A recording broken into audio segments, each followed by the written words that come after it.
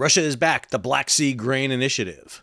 On October 29th of 2022, the Ukrainians staged an attack against the port of Sevastopol in the Crimea off the Black Sea. The Ukrainians used a combination of surface and aerial unmanned vehicles to attack elements of the Russian Black Sea fleet. The result of that attack was Russia announced it was withdrawing from the Black Sea Grain Initiative. This was an agreement that had been brokered back in July of 2022 that allowed Ukraine to start the export of grain from 3 ports along the Gulf of Odessa. Up to that point, Ukraine had only been able to get grain out either overland, by train, or by using smaller ports along the Danube River. But the vast majority of the grain that Ukraine typically exports was held in ports and in silos waiting to get out. Now, the Russians agreed to this for a variety of reasons, not the least of which they assumed that this would protect their food and fertilizer shipments coming out of the Sea of Azov through the inland waterway system of Russia, out through the Kerch Straits and the port of Novorossiysk.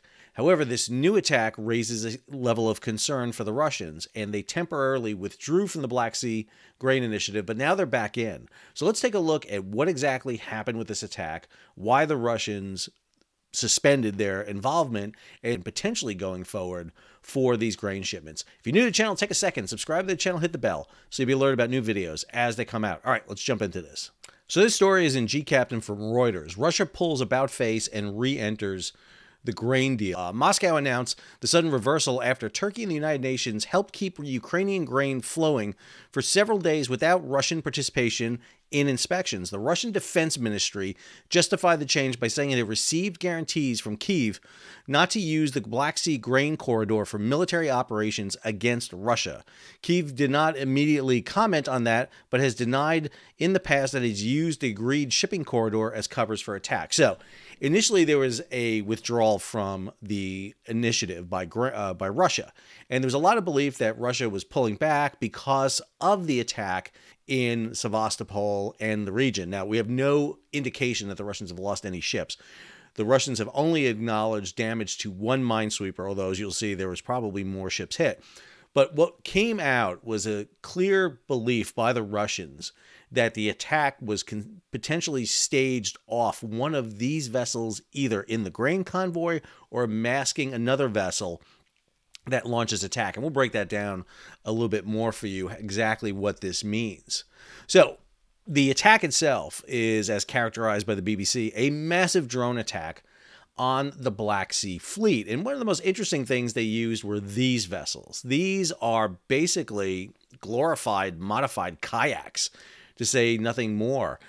These vessels, this is one that washed up on the shore off of Russia about a week or two before the attack. Very small, limited range, but unmanned, remotely controlled, and packed with explosives, powered by a jet ski motor, a commercial jet ski motor. This is completely off-the-shelf type technology that's being used in these vessels.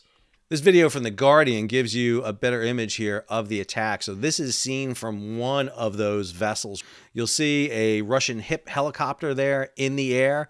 The splashes you're seeing there is machine gun fire coming from the helicopter as they're trying to stop it. The vessel in the distance is believed to be the Admiral Markov.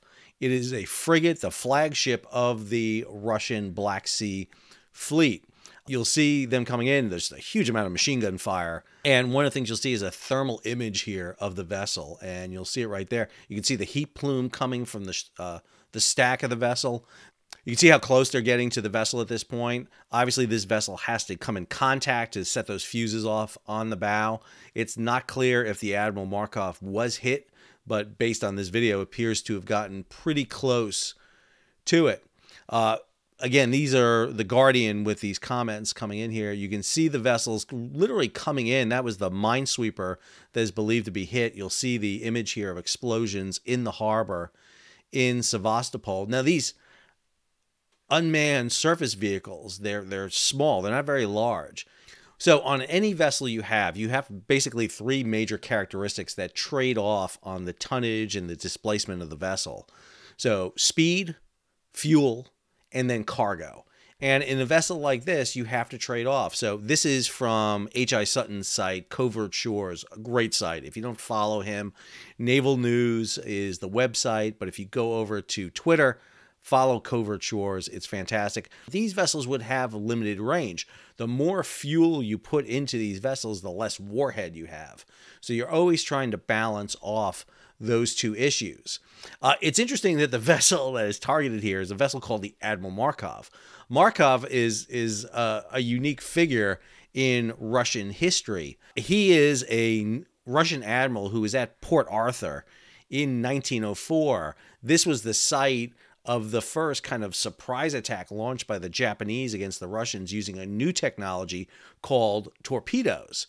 One of the very first successful torpedo attacks using unmanned, unguided weapons that were basically shot into the water. That's what basically torpedoes are. They're underwater missiles.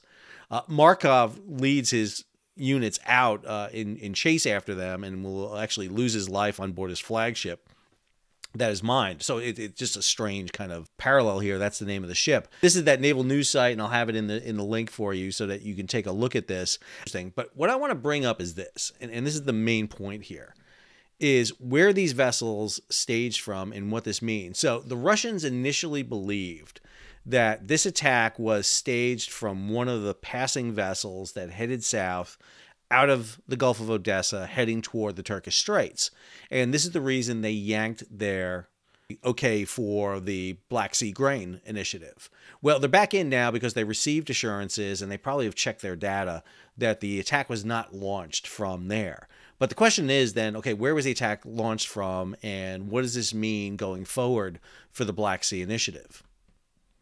So this is the UN website for the Black Sea Grain Initiative. This is their Joint Coordination Center. Great information. If you want to find out exactly what's going on, head over to this site. I'll have the link in the show notes for you. So like right here, what has been shipped? So you can get an idea of specifically how much cargo is gone. And what you see here is about 10 million tons of cargo have been shipped since this all started back in August. So a good chunk of cargo has basically gone. In terms of where it's going, you can see where it's going. Now, this has been one of the contentions that Russia has had with the Ukraine shipments. One of the arguments for these shipments was, hey, this is food that has to get into the hands of poor, displaced, starving people in places like Africa and Asia. Yet, if you look at the top 5 nations that receive the grain that comes out of Ukraine, over 50% of it, it's going to 5 nations. It's going to Spain, it's going to Turkey, it's going to China, it's going to Italy, and it's going to the Netherlands. That's where it's going. You know, countries like Djibouti, which is the kind of the entrance spot here for Ethiopia, is receiving almost nothing so far. And that's a bit of a problem. They even on the UN site breaks down the ships so that you can see what ships they are, when they sailed, where they sailed, what's the commodity, what's their destination. So you get a lot of data here. And the UN has been completely transparent in the number of ships and what's been hauling here. Remember, every ship that goes into Ukraine, stops in Istanbul, is searched to make sure there's no weapons, no munitions. But again, the Russians were concerned that these ships were coming out of Ukraine, and potentially maybe towing or masking the launch of these underwater surface vessels. Russia's back into the grain shipments. The grain shipments are back on. We're getting ready to see shipments resume. We did on the 31st. We saw a big convoy come out. Over a dozen ships come out on the 31st. However, there was another story that came out that was really interesting, and it was this story from the Maritime Executive. Russian forces strike 2 tugboats at Ochakiv. I'm sorry, my Ukrainian is terrible. Leaving 2 dead. 2 civilian tugboats were hit by Russian fire at the port of Ochakiv, Ukraine on Monday, according to the Ukrainian Operational Command South. The Russian strikes are the first hits on civilian vessels reported since the signing of the Black Sea Grain Initiative in late July. Russia withdrew its security guarantees and participation in the initiative over the weekend, citing the drone boat attack on Sevastopol on Friday night as a result of an attack on 2 port civilian tugboats that were involved in the transportation of grain barges. A fire broke out and control of the vessels were lost. 2 crew members were killed. 1 more was rescued with injuries. The fate of another is unknown. So I have to tell you, I was really wondering about this. Why would the Russians escalate all of a sudden when everything had been kind of ironed out. Now they're back into the shipment, and now they're attacking civilian, even though they're Ukrainian, attacking civilian tugboats and barges. And then this story came out. This is from Financial Times, military briefing, Ukraine raid heralds new era of naval drone warfare. And what you got out of that story was this map right here. And it shows that the Russians said Ukraine prepared the drone attack in the coastal town of Ochakiv, about 270 kilometers northwest of Sevastopol. How did they get the unmanned surface vehicles to Sevastopol? Now, initially they thought they were in these convoys coming out of Odessa, sailing this way right here, and then they peeled off and headed towards Sevastopol. What if it wasn't those, but they're using tugs and barges, which are operating all along the coast here, bringing grain from the interior into these ports? What if those tugs and barges are being used as either launch mother vehicles or masking the launch of these vessels? Again, these underwater surface vehicles don't have a long range, probably, just based on their size and engines and fuel. So they have to get dropped off fairly close to the scene to be effective.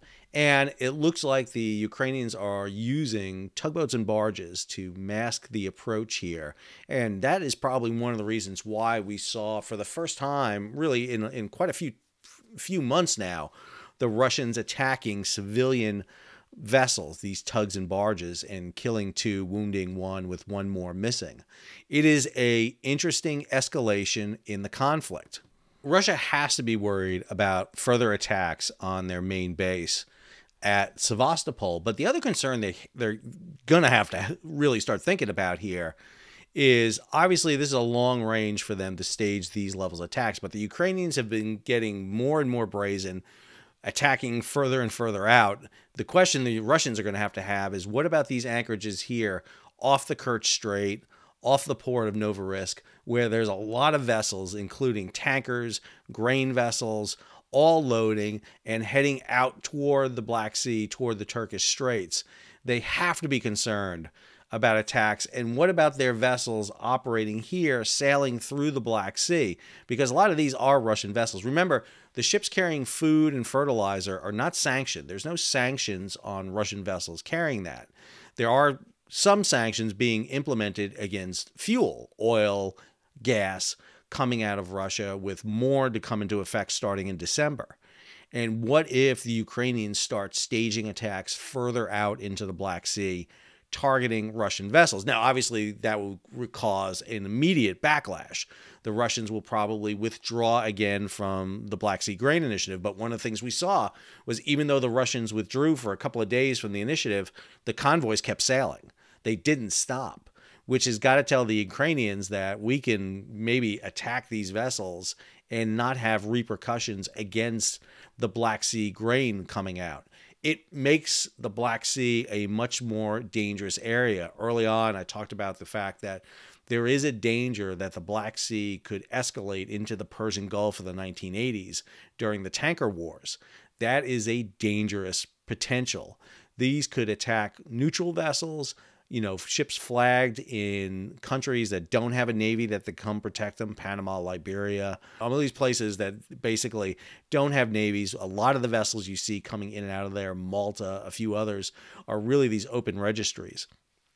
And what happens should these vessels become targeted, with the Russians attacking Ukrainian grain vessels, the Ukrainians attacking Russian food and fertilizer and fuel vessels? Man, the Black Sea can turn into the wild, wild west if we're not careful. The other thing I'll mention here real quick is the use of this drone is not a change or a revolution in maritime affairs. We've seen drone attacks like this at sea. A few years ago, a Saudi frigate was hit in the Red Sea by a remote control boat. We've seen this level of attack. There were remote control, basically missiles and boats used as far back as World War II, actually. But what makes this attack much different, I would say, is the scope and the scale and the potential this raises, because now the Russians have got to divert forces to block the harbors, put helicopters, put boats, put nets, put all this kind of infrastructure in. It diverts from the larger war effort. And I think that's what the Ukrainians are largely doing. What happens from here? Who knows? This is what war is all about. Once you let slip the dogs of war, it's very hard to put it back on the leashes. Or to quote my favorite military historian of all times, Ron Burgundy, it escalates quickly. And that's exactly what we're seeing happen right now in the Black Sea. I hope you enjoyed today's episode. If you did, take a moment, subscribe to the channel, hit the bell so you'll be alerted about new videos as they come out. Leave a comment, give it a thumbs up, share it across social media, and if you can, support the page. How do you do that? Hit that super thanks button down below, and you can contribute directly to the page, or head on over to Patreon, become a a monthly or yearly subscriber to Patreon, become a patron of the page. That allows me to keep these videos coming, keep you informed about global shipping directly. Until our next episode, this is Sal, signing off.